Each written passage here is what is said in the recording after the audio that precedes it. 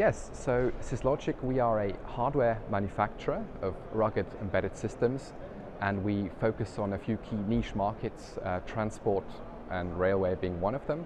And there's also a few others like rugged computing, so for mining operations and for agricultural applications, smart mobility, shuttles, smart cities, that kind of stuff, and now more and more also AMRs, AGV type vehicles, robots, stuff like that.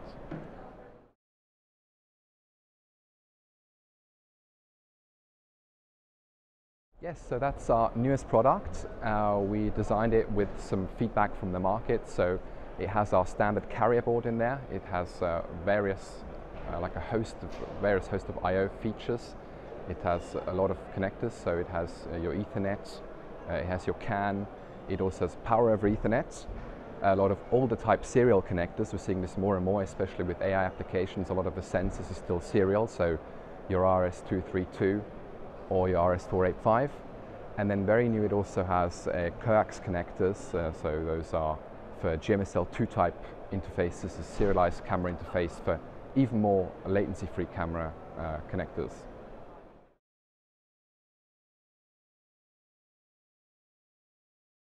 The standout features of the product are definitely the construction, so it's an IP67 and 69 rated product. It's dust and waterproof, nothing can get in.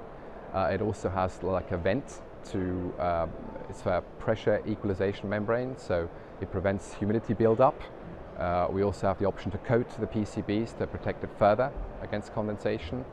And then what this specific product is like a jam-packed version. So you have your power over Ethernet connectors, and you have GMSL2 for serialized cameras as well. So you have a lot of camera options. And then what tends to happen is customers start with that, and then they go and see what they need, and then we can customize from there.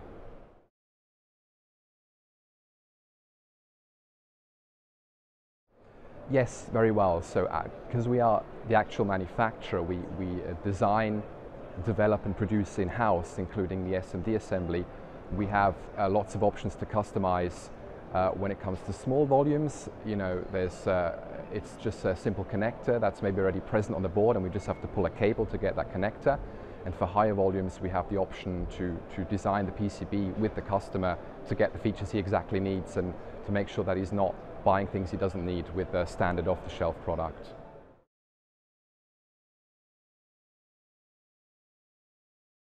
So there's a few companies now like us that have started doing these NVIDIA Jetson embedded modules. And if you look here at InnoTrans, there's not that many solutions there yet. So we think we're one of the first. We think there's a lot of demand for more horsepower, more CPU, more GPU power. And there's two ways to go about that. You can have, you have a GPU, like a cool GPU, or you pick this new kind of, the way we're going is with these NVIDIA Jetson embedded modules, where we hope to bring more performance in a smaller form factor, still passively cooled, still railway certified. And I think that's a good reason to be excited.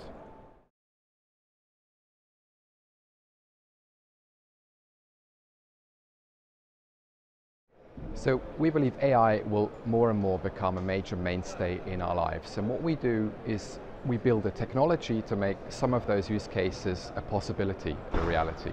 And in terms of the future, we see that we're right at the beginning. So the development is not yet complete, and there's still a lot more to come in that regard in the coming months and years.